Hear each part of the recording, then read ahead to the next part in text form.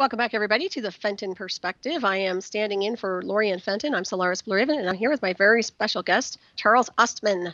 Are you with me, Charles? I hope so. All right. Well, this could be my synthetic sentient stand-in. It works for me because that's what I am. My avatar is here, too. That's right. We're just a bunch of cells, but, we're sort of hanging out together for the most part. That's right. Works for me. Well, I didn't mean to cut you off when we hit the break, but if you want to continue on. Yeah, no, I do want to get into like a sort of somewhat monotonous dissertation on economic theory, but the basic idea is AI is already running our majority of the world's economic engines. That's the point I was trying to get at. Mm-hmm. And this may be kind of a difficult concept to grasp onto at first, but again, the whole idea was to suggest that AI has gone beyond just something that walks and talks or looks like a human, or that you're going to somehow integrate with in your daily life. It's already here. You just don't see it.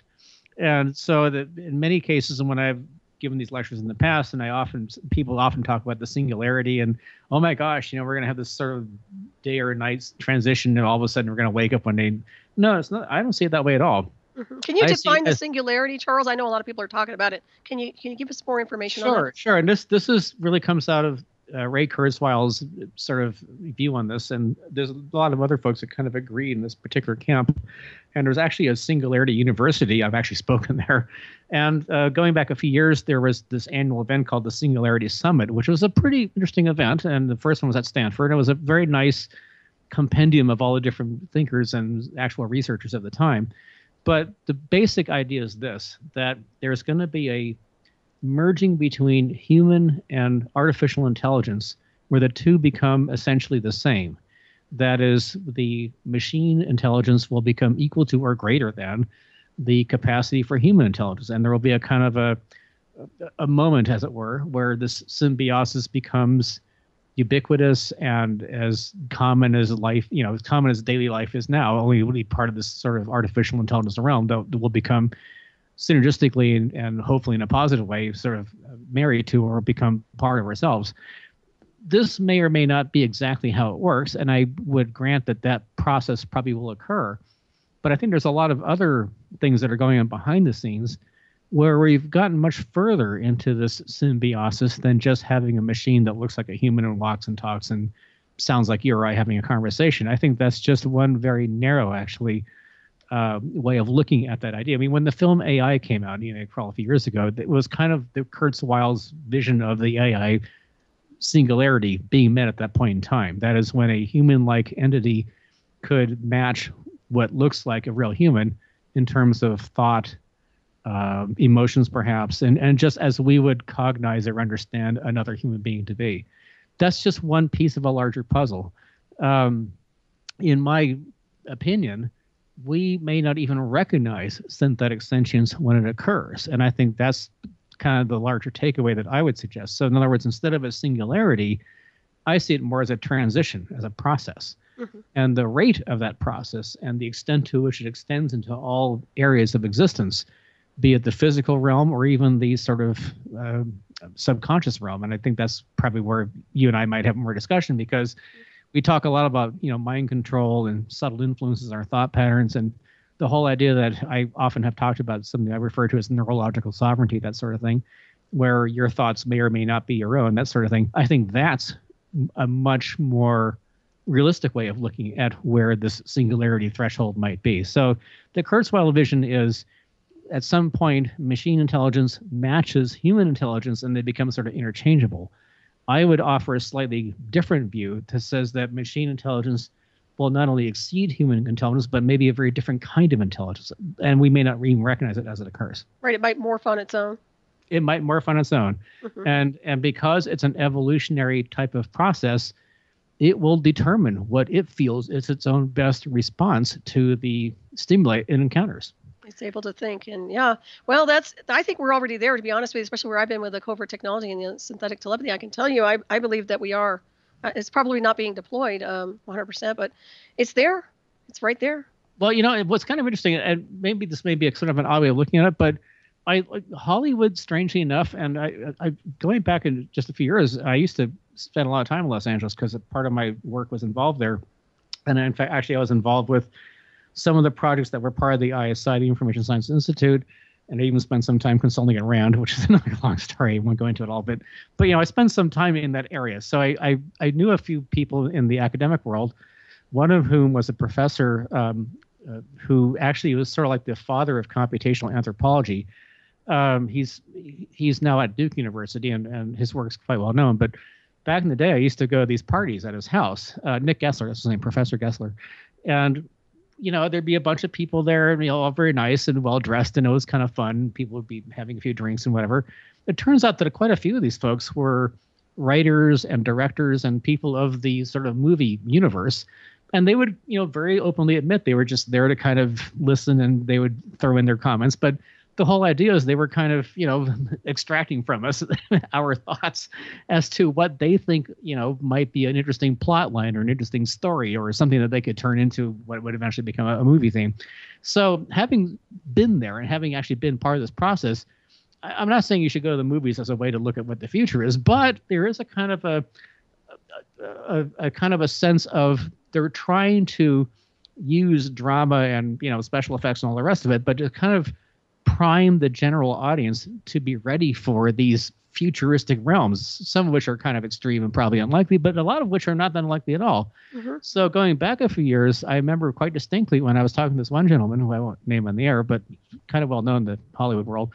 And I was talking about neural implants and nanoscale devices that could directly connect to neurons in the brain and become kind of a neural interface, and the fact that your thoughts would become something that could be seen on a screen and used to play back to other people's thought patterns and all this kind of thing. And of course, there have been a few movies that have come out along these lines. But what was interesting was I went into his office one day just because I was there to meet some other people. And on the wall were these really beautifully rendered, these three-dimensional renderings of these biochip implants, these neural implant chips. And they were almost exactly, I actually drew some pictures and said, this is my best guess as to how this technology will probably play out in the next few years. So there on the wall in this guy's office were these beautifully rendered 3D prints of these biochip and neural implants. And I asked him, I said, that looks kind of like the stuff we're talking about. I said, yeah, that's part of your stuff over there, Charles. I was going to say, wow, where's your percentage, right? So, I'm not just one of, and believe me, there's quite a few other people. I'm just one of a tiny dot in a much larger radar screen. But the point is, these folks do spend their time to harvest whatever they can harvest from the thinkers and actual researchers of the moment, mm-hmm. to get what they think is a reasonable depiction of what future history might look like. So I'm not, I watch a lot of films, not so much because I'm sort of taken over by the beautiful actress or whatever, but I am kind of interested to see how they interpret this sort of information stream, and then they translate into some kind of a script and a story. So, I've seen like Divergent was kind of interesting. I think that was one possible way of looking at something. And not to go too much into the theme of the film, you had these different types of people, and they were sort of segregated by their potential talents or personality types. And you had the thinkers, and you had the doers, and the military types and whatever. But the fun part was that a lot of the film's plotline had to do with this sort of injectable, for better choice of words, sort of like neural nanites that would change a person's way of being. It would allow their conscience to become part of a metascale, sort of like a hive, like a Borg-like system, as it were. And there's a part of the plot where this evil political person tries to glomp onto the military because they have these neural implants, and then tries to do a coup or a takeover. Okay, that was Hollywood, and it was kind of fun to watch. But here's the caveat: the stuff that they were kind of looking at as a potential avenue where this might go, well, it's not that far off. In other words, if you look at the current genre of things that are in development, the most recent thing that I think is kind of fascinating actually is this area called optogenetics, where light can be used to switch on or off different neural or synaptical functions. And this actually is done by transfecting a photoreactive protein from a microorganism, and then you sort of implant it into the neural tissue. And it's a long explanation, but the short version is it's a way to create a kind of a series of optically addressable voxels, volumetric pixels inside the brain that you can then sort of put signals into and actually change what the brain's processing consists of. Mm-hmm. So that's one piece of a puzzle. Then another piece of the puzzle is Paul Gant right here at UC Berkeley, who's quite famous now, and a bunch of other folks have now sort of mirrored his research. They actually have the ability to in a sense, play back what your brain has already seen. In other words, if you've witnessed an event or just went out somewhere and walked around and saw beautiful scenes of trees, or you witnessed something terrible like a car crash or maybe a crime being committed, whatever it is, that all these things that you experience leave a quasi-permanent imprint in your synaptical system. I mean, there's different portions of the brain that specialize in different kinds of information storage, but the point is, can one, by using something called fMRI, can one instigate or trigger the brain to play back or release this stored content? And what's fascinating is, and you can go online and see this for yourself, people have now created movies or film clips, if you will, video clips of information played back from the brain. And it's been done thousands of times over again. In other words, people come in, they're shown a series of photographs or shown a series of video clips, and then they use the fMRI process to extract what they've seen, and then they compare it to the thing that they saw. It's pretty close. I mean, the resolution's still kind of coarse, but clearly, I mean, if you ever saw the film Brainstorm, which came out in the mid-'80s, it's kind of the real-world version of Brainstorm. And I tell people this, and they think, "Oh, come on, Charles, you just been staying up too late." No. Just go to Dr. Kennett's lab. You can see it for yourself. And sure enough, when people go on the website and they actually look at the films that have been produced, they go, "Wow, that's a little bit interesting." Okay, fine. So in other words, this is all kind of outside the eye of the general public. It's not something that makes mainstream news. I mean, most people are fixated on the politics of the moment, or whatever is the current headlines. But meanwhile, in the background, there's all this stuff moving along at a very fast pace. So you have either, whether it's the ability to extract things from the brain directly and translate it into viable forms of information, and or mechanisms that you can use to get into the brain using optogenetics or other kinds of molecular scale or nanoscale things that can directly interact with your synaptical systems, the ganglia, the collections of synapses as are put together in these ganglia, ganglionic structures. Your brain is going super fast forward. You're good. I can't speak I'm catching fast, it. right. Really, I am. Yeah. My unfortunately, we can't do telepathy. It's still radio, right? I can. Oh no, go ahead. Well, yes, you can. You're special, but you're special. So aside from special people like yourself, if I try to explain just how quickly this stuff's moved along, it sounds like science fiction. It sounds like something of a movie. What I'm trying to get across is, when you see stuff in the Hollywood productions, they're ridiculously over dramatic and way over the top special effects and everything, but the core concepts are actually surprisingly close to what's really going on. That was the basic idea I wanted to get across. What also comes to mind when you were talking about a potential data mining or extracting information from what I would say like a recorder cell of something, of an event. That would be phenomenal if we could do that with murder victims. And we could, I want looking at it on a positive scale for forensics. Yeah, sure. No, I understand. Can you imagine accessing a murder victim and being able to extract that information, capturing it, and being able to get the perpetrator? Huh? This was actually attempted in court about almost 5 years ago now. I remember it's either Michigan or Minnesota. I forgot. I think it was Michigan. And at a certain threshold, the court rejected it because the claim from the other side, the defense, as it were, said that, well, the technology isn't quite refined enough yet. It's still kind of iffy, and okay, fine. But in India, there have been court cases which have been successfully prosecuted based specifically on, did the murderers see the body on the floor at this point in time? And by using the fMRI process, they could extract enough of an image to say, yes, this person was there and they saw the body on the floor, whatever they're trying to prove. That's already been done.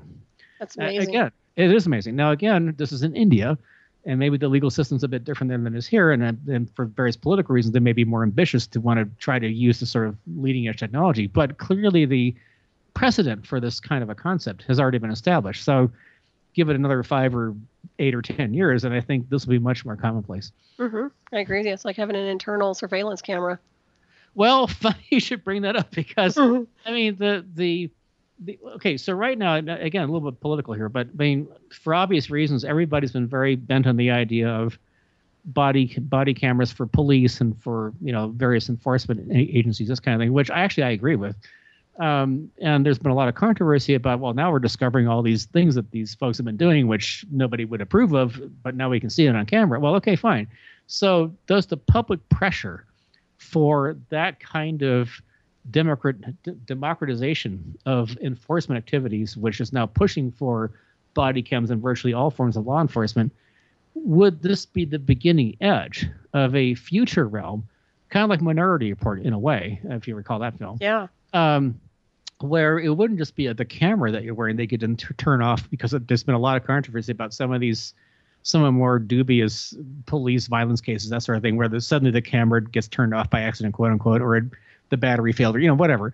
Well, if you had direct neural interface of some sort, you wouldn't really have that excuse. In other words, I could see a way that the public would actually accept and even push for this kind of approach, right, because it would be seen as a solution for these otherwise really dubious and sort of dark enforcement activities. Okay, I get that. However, once you open that Pandora's box, where else would this go? ... Yeah. And so in many ways, and now we can go into a bunch of different directions. One of the areas that I probably would want to go in is in the whole idea of the commoditization of DNA, or commoditization of your genetic footprint as a sort of commercial product, which is actually what's happening as we speak. Another one of those kind of interesting zones, because as you probably know, Solaris, the company that commercialized or commoditized the human genome, and Craig Venter, his founder, just went public. Yes, indeed. Just went public. Right. It sounds like your name has been used for a company. I know. I think I'm in there somewhere. It's spelled differently, but probably there's a subliminal input to there. I'm sure you're in there somewhere. I sure am. But anyway, see, you're just ahead of your time. What can I say? But anyway, so for the rest of the world, though, so the point is, Craig Venter came out about 3 weeks ago now and sort of publicly announced this sort of big new plan.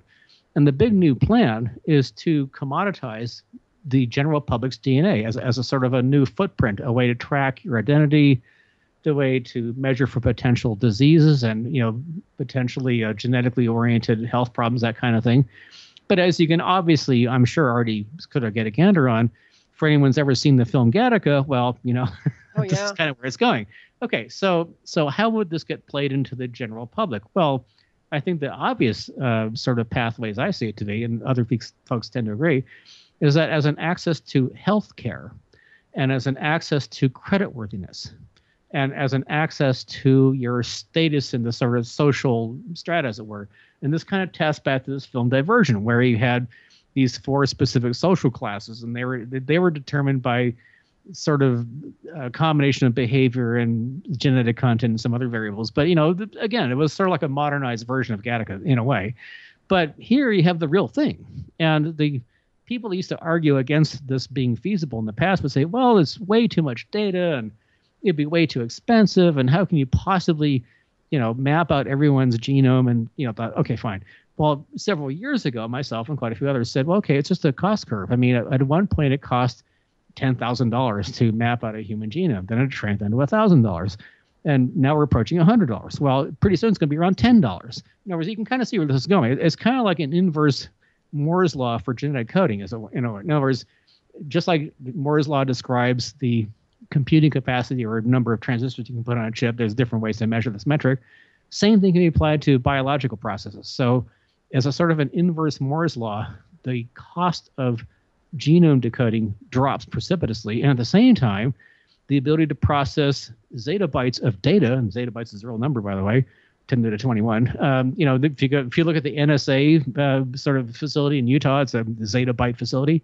That's what that means. So they billions of trillions, literally billions of trillions of bytes of information considered as a normal computing scale of data processing. Okay, fine, done. It's a cost of it's simply a cost of putting the installation into practice.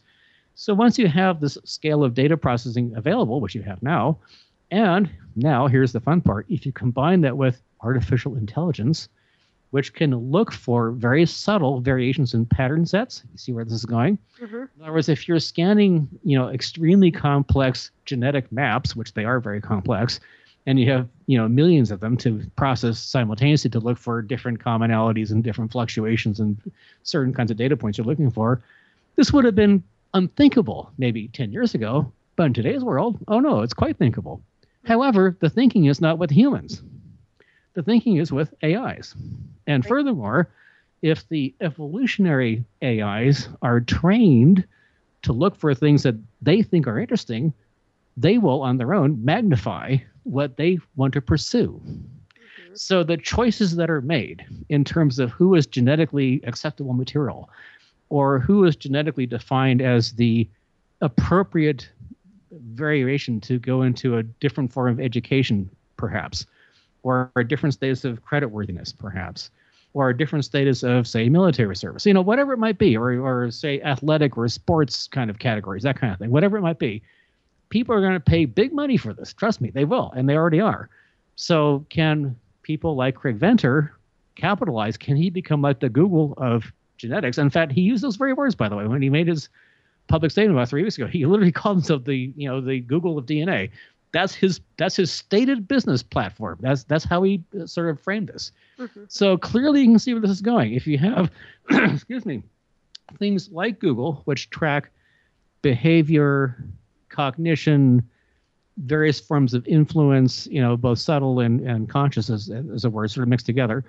And you're sort of extracting a kind of a consciousness map, as it were, to see what kind of things people respond to and how well they're influenced by different kinds of advertising, exposure, et cetera, et cetera.